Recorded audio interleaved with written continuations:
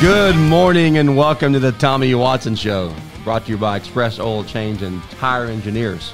I'm your host, Doug Dershimer, and as usual, we are coming to you live from the Sports Lab at Lambert High School, where in just a moment we'll review last night's 26-7 victory of the Lambert Longhorns over the North Forsyth Raiders. And as usual, I'd like to welcome Coach Watson to the show. Coach, good morning. What a fabulous night. Congratulations on the win. We go 6-2 on the year and 2-2 in region. What a tremendous victory last night. Thank you very much. It was a very fun night, very exciting night to be a Longhorn, and just proud of everybody involved, the kids, the players, the coaches, everybody involved, man. It was a great night, and kids deserved it. They did. They played great. And, Coach, I know this, as seniors played maybe their last game at home. It's always probably a difficult night and a lot of emotions for those guys, and they left nothing out there. They didn't regret.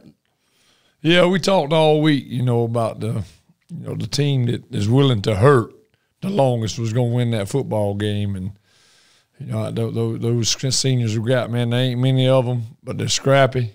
They want to win. They do everything I ask them to do. So, man, I'm just super proud that they won.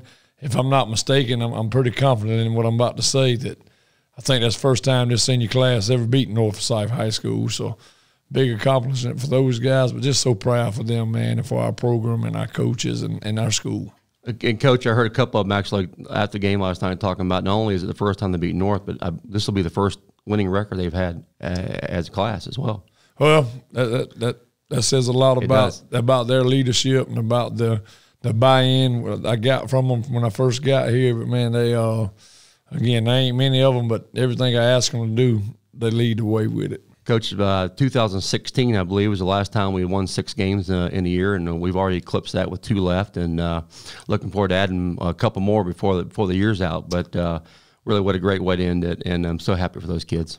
Yeah, man, me too. So just looking forward to cleaning up the mistakes from this one and moving on to the next one. Coach, I was at practice a couple of days this week. You guys had a great week of practice, looked like to me. Coming off that tough loss last week at Denmark, you never know how that hangover might affect us, but it didn't affect us 1 ounce. You guys were prepared and ready to go. Yep, and that's a compliment to the coaching staff, to the kids, because, you've seen us practice a bunch. We get after that practice now. Practice is not easy, and they didn't flinch. It was good, man. Good to see hard work pay off for sure. Coach, last night was another game of possessions. There weren't many. We'll talk about it in a little bit. I went back and looked at my notes. We had 6 possessions on the night. Actually, I got 7. We count that last victory formation as a possession. But we had 6. They had 6. We had to make them count, and we did. They deferred, and we took the kickoff, Coach, and just executed really well. Yeah, I think both teams wanted to play defense, just kind of fill each other's offense all out. But they won the toss and deferred, and man, what an opening drive by our offense. Our offense, I was aware of this, but it really didn't come to fruition to my mind, man. I think they were giving up like 9 points a game. We played another stingy defense. Yeah, their defensive front, it was phenomenal, and we knew that going in. I was worried to death could we block them and whatnot, but man, our O-line played well, and James and Harrison and the wideouts, everybody made plays. We went in with a plan. If they want to do this, we're gonna do that, and every time they made an adjustment, our offensive staff counterpunched, and just great job by the offensive staff and the offensive players for sure. Coach, they were a pretty big team. They had some size on both sides of the ball, and it was a tall order for us, but we stood the test. Yeah, they're a big physical football team, no doubt. Coach Kraft and those guys have done an unbelievable job at North. I got the most respect for what they do there.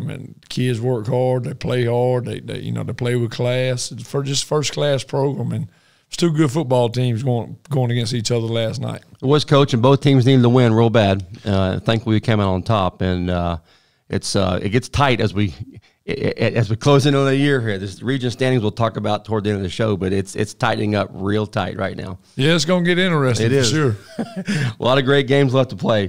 Coach, let's talk about that first drive. As you said, it was a 7-play drive, and we had some great plays on there and struck early first, which I thought was very important for us after the loss last week. And playing a very solid defense that doesn't give up many points, and we took it down the field right away and put 6 on the board. Yeah, we did. You know, James played well. We mixed in the run and pass very well. Wideouts did good. It was just a great opening drive. Anytime you can take the ball against a really good defense on the opening drive and go 1st and 80 and get points out of it, that's impressive. And, you know, that was the thing that I think set the tone last week against Denmark. They punted to us, and we took the ball and methodically against, again, another phenomenal defense in Denmark, and moved it all the way down the field to like the 25, 28-yard line and fumbled the ball. Put on the ground, yeah. And that was a big turning point in that game, because when you do what we did last night to a team that prides themselves in playing defense, doesn't get many points. They say, uh-oh. Yeah. Uh-oh, there's a problem. You know, and so that was good, man. That just set the stage, set the tempo for the night, and look, we're not messing around. We're here to play football. You know, Coach, on our first series too, I think we had it 3rd down on the 3rd play of the game, and it was very interesting because it was very apparent early on what they were going to do to Kojo, like most teams do. Yeah, they boxed him. They boxed him on 3rd down there. I'd never seen him like that. I mean, he couldn't even walk off the line of scrimmage. It was amazing. But they decided early, and then they made some mistakes a little later on that and made him pay. But they knew right away they were going to take Kojo out. Yeah, that 3rd and 5, we tried the formation to get them to do that to Kojo, so we could get the big fella, big Luke Logan, you know, one-on-one with one of their guys on the sideline, and Luke ran a great route. James threw a great ball on time, and they was in pretty good coverage. Just a great ball out of James and great catch out of Luke. And so it was good, man. But our offense, man, I've ran this offense for as long as I can remember. And then, I mean, it's when you got the weapons and you got a quarterback like James that is kind of Houdini-ish, you know, that there he goes. there ain't no doubt. I told Coach Hurd many times, if we play a quarterback like the one we got and you blitz him, we're going to have a problem. You're going to pay. There ain't no way I'd blitz that sucker. No. You know. And Coach, that 7-play drive, again, to open up the game, and 35-yard touchdown pass from James to Luke on a really beautiful, I don't know if he ran a seam route there or what he did, but they actually had some pretty good coverage there too. Great throw, great catch. Longhorns scored a touchdown again on a 35-yard play, go up 6-0 with 8:12 left in the first quarter. Coach, we had a little difficulty again last night on the kicking game. I know we'll get that cleaned up, but we missed a couple extra points and a field goal, and it can hurt us. Yeah, there's no doubt. We've had some issues with field goals and punt team this year, and that's something we got to get cleaned up if we're going to, you know, win some more football games for sure. Just thank goodness last night we was able to overcome it, but you know, we work on it every day at practice. As you see, it's just we might just need to start going for 2 and don't punt the ball. You know, so I'm just kidding, but yeah, we'll get it fixed. Yeah, we will, Coach. And you know, after our touchdown, we gave the ball back to them and held them on a series. They punted, and we got the ball back with a little time left in the first quarter, and ran down there again. Had a little drive, stalled, and we missed a 39-yard field goal. But at the end of the first quarter, it was 6-0 Longhorns, and came out really well.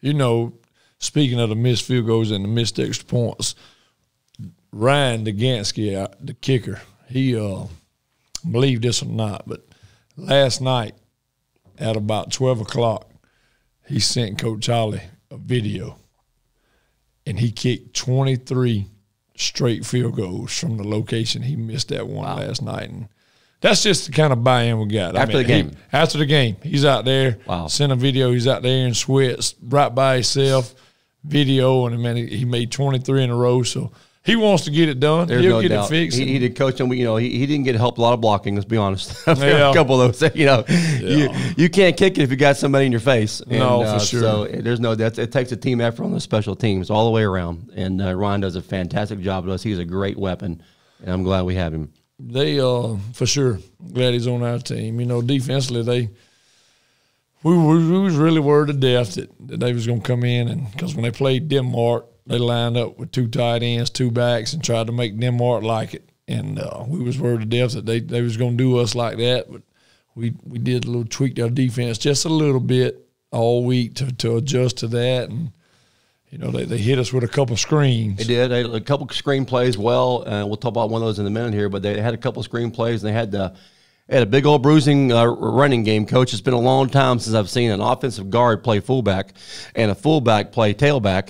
But that's what they threw at us last night, and they just ran it right down our throat. At least tried to, and we stood the test. But that was a daunting task, seeing those young men coming at you. Yeah, that number 7 is a phenomenal high school football player. Really good. I'm sure he'll get the opportunity to play college football somewhere. I mean, if you really want to be honest, their running back is bigger than everybody on our defense except for number 95 at Elijah Howell. Absolutely. I mean, that's a true story. Yeah.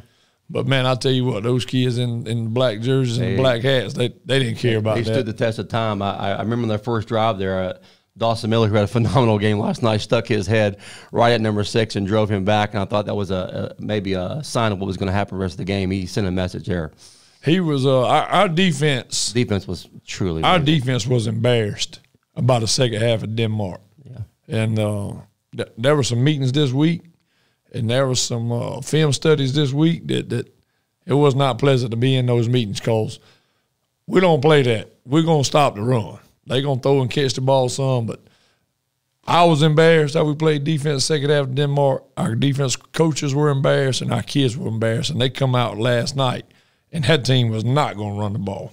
Well, Coach Hurd will get your attention, and he did. And they responded. The defense really played great last night, really with the exception of one play, which in a way, started out the second quarter. They had a little screen play. I think we had a blitz on that play, if I'm not mistaken. It was a great call for what we called on defense. Beautiful screen play, ran about 65 yards. But other than that, truly, Coach, that was really the only play they had all night that gave us any fits immediately. Yeah, that for sure. You know, they do a good job of screens there. I mean, you go back to the OTAs we played them in, man, they hit us in them. They work them. Obviously, they work them because they're really good at them. You know, that mess is hard to defend. When you have to sell out to try to stop the run and devote everybody to that, and, you know, that's a good recipe and a good job on that part, man. Again, Coach Kraft and his staff do a phenomenal job. They executed that well, and they took a 7-6 lead with 9 minutes and 6 seconds left in the first half. And, Coach, we traded possessions. Each of us punted. We got it back. And really, in a lot of ways, the next possession, I thought, for us, turned the tide a little bit in the first half. We went on a drive that ended up scoring on the play, but it was really phenomenal job there by the offense, by James on a couple different situations, where he so there he goes again. It was a couple runs he had, and toward the end of the half, right before the halftime there, we went down.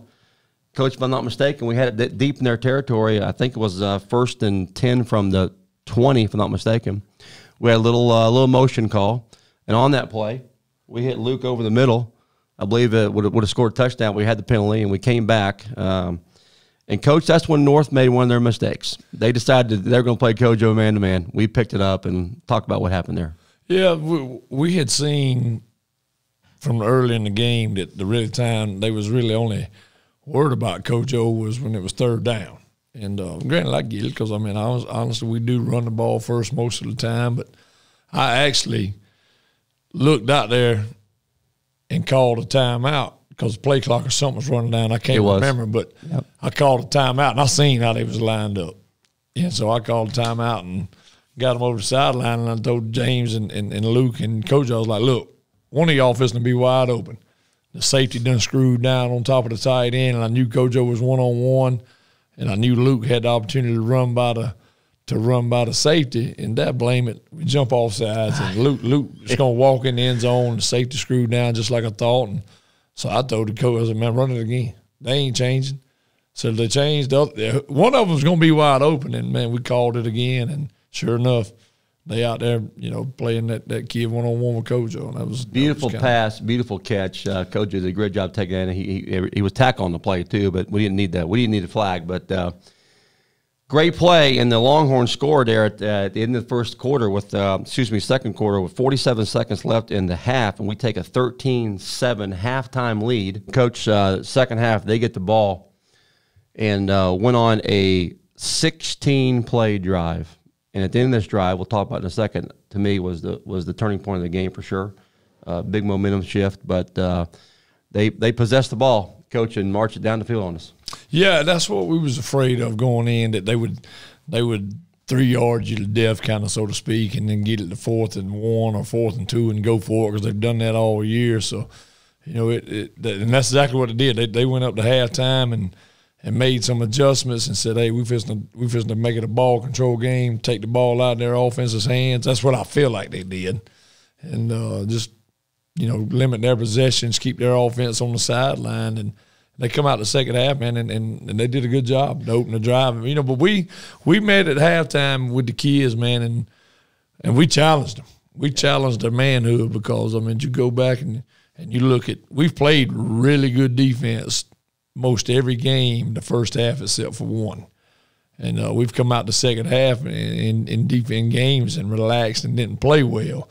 And so we've been on challenging them all week, and we challenged them again last night at halftime. And, you know, North did come down and drive it down. But, man, we got to stop when we needed one. We did, Coach. It seemed like I said, in the second half they came out, and I thought, well, they're going to try to Denmark us here in the second half. They lined it up and ran it. Coach, on that play, they had 4 first downs on that drive.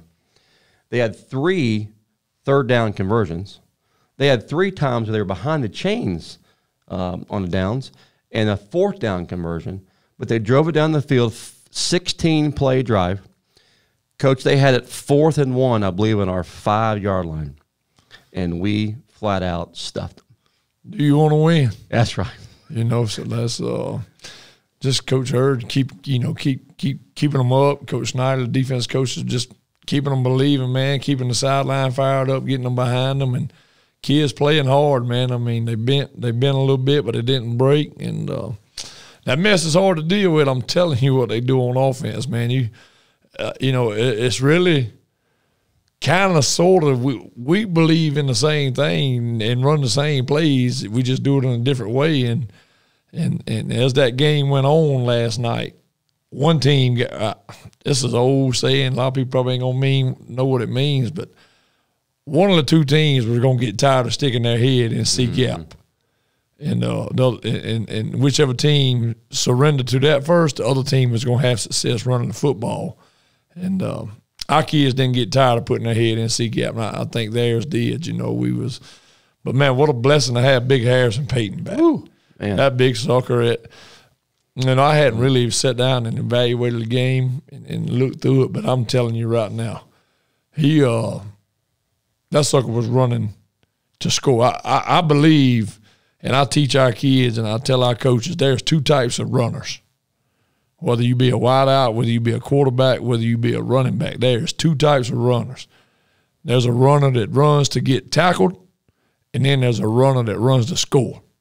I want the ones that want to go score on my team, and that sucker was trying to go score every time he got it. Coach, he was tough last night, probably as healthy as he's been since he got injured, and it showed last night for sure, without a doubt. But you know, Coach, we talked about the back to the drive that they had, the 16-play drive. To me, the most important part about it, obviously, was it kept them off the board. They could have gone up on us there. But, again, we talked about it earlier. It was a game of possessions. They had that 16-play drive took up about 12 minutes. So they had 1 possession in the third quarter, and we had a possession in the third quarter, too, that ran to the fourth quarter. But they put it in there. We're behind. Puts a lot of pressure on us going into the fourth quarter. But 4th and 1, man, and they just stuck them.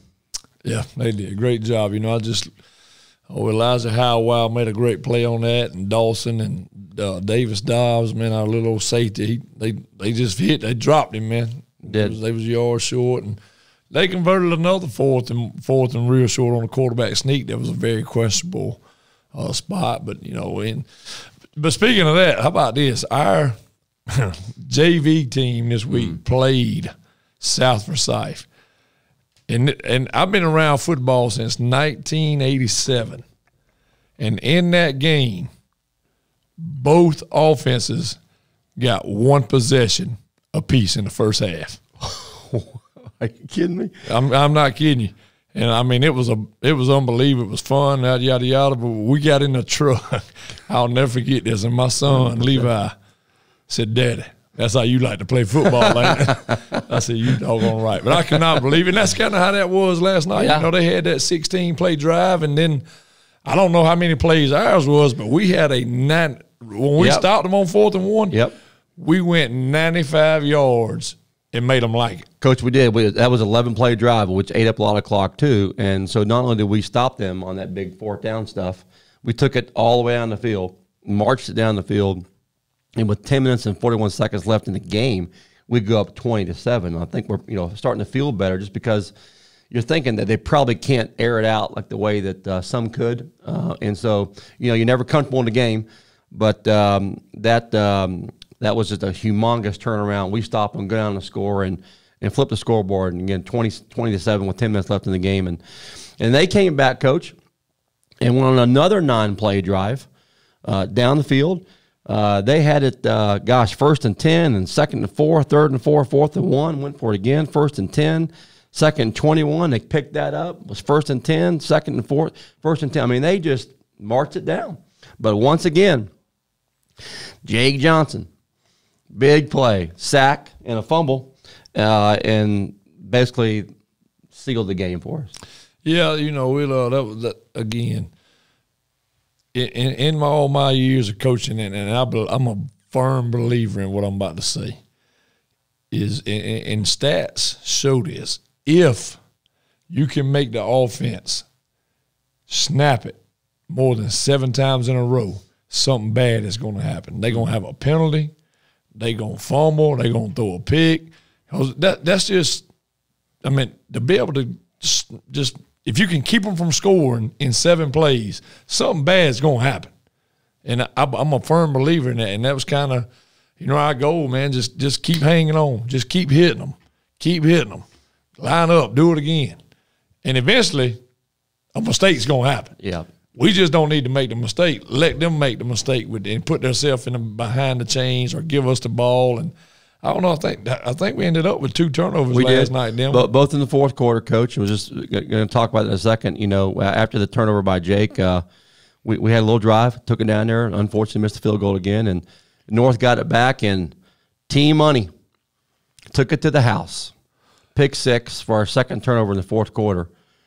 And, Coach, that was a great play and certainly sealed the game at that point.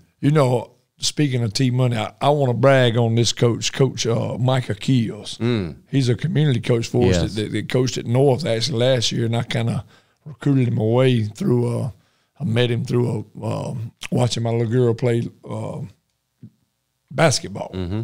He was at a facility where she was playing basketball, training the kid, and we just met, yada, yada, yada, and one thing led to another. Next thing he's over here. But during the heat of the battle, they were doing something to us on offense that we weren't prepared for.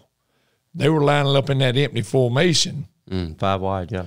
But they were putting – when people usually line up like that to us, we usually take our wheel linebacker or our Sam linebacker and we just put them in man coverage on X, Y, or Z guy on one side of the field. Well, North did a really good job of taking one of their best receivers and making it where we was having to get that outside linebacker matched up on that kid. With number 6, Coach, is that who it was?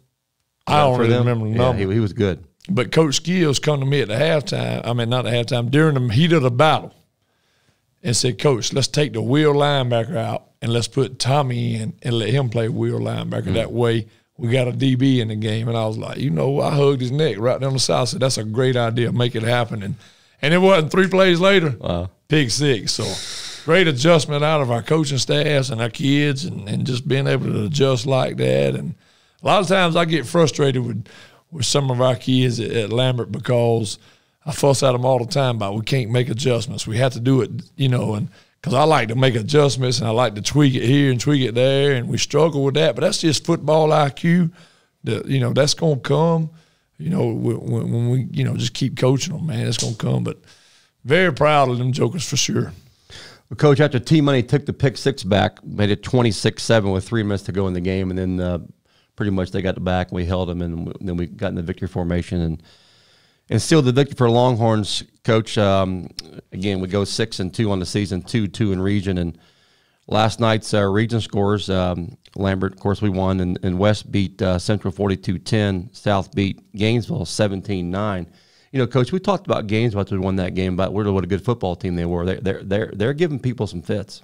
Yeah, they are, man. I got a couple friends on that coaching staff, and man, they got a good football team. They just, right now it looks like they're snake bitten a little bit, you know. But they're gonna keep working. I promise you that, and they gonna get somebody that they ain't supposed to get. I guarantee you that before the year's over with. Well, Coach, we looked at the region standings right now. South sits atop at 3-0, and Denmark's 3-0. Lambert's 2-2. North is 2-2. West is 1-2. Gainesville's 1-2, and Central's 0-4. And Coach, we're going on the road next week to Central, play for Forsyth Central Bulldogs, and we got a chance, Coach, to make a big difference there. Yeah, they Coach Rooney, man, he taking over first year, taking over. I think he's been there. I don't know how long he was there with Coach Epler, and he was fortunate enough to get the job, man. I'm gonna tell you, because we kind of have followed them. We played Gainesville right after they played them. We played Denmark right after they played them, and then we played North right after they played them. So, I have seen them, and I'm telling you what now. I mean, you take them against North in last week's game. It was, if I'm not mistaken, it was 6-0 at halftime. Take last night against West. If I'm not mistaken, it's 14-7 at halftime. Yeah. And their kids remind me of our kids. They may not be the best looking kids. They may not be the biggest, but man, they play as hard as anybody in the region. They're scrappy, and man, it's going to be, it's going to be a football game. I'm telling you. But the thing that we got to do to take the next step is we've got the culture fixed. We got a lot of things changed and headed in the right direction. But man, we got to put 2 games back to back against good opponents, and we have struggled with that since I've been here. And we got to go consistency. That's going to be my message next week. We got to be consistent. We got to be who we are every time we play. We can't be Jackal Hyde and play like boo-boo this day and then come out and be world beaters the next week and then boo-boo again. No, we got to get consistent. And so that's the goal coming up for Central. But make no mistake about it, we're going to go over there looking for a dogfight, because I'm telling you, they will have them ready to play hard. They're going to give it to us, Coach. And Coach, we played on the road there last year too, right? What happened to the schedule there? We did. We was Lambert. We was in the middle of a 2-week shutdown, or we had Corona going on or whatnot, and so we didn't want to host a game here with all that, so we just asked to play there. So, and they was gracious enough to do it. So we got to go back over there again this year, and we'll be there on time, but we got to play. We got to play. And no doubt about it, Coach. It's as we talked about each week here, this region's tough, and this region's very competitive. And if you're not ready to play on any night, you can get it handed to you. Absolutely. I want to get before we get off here, man. I want to just give a shout out to our program. The program at the current date is 17 wins, 3 losses, and 1 tie. And the JV team went 1-6 last year. They finished this year 5-1-1.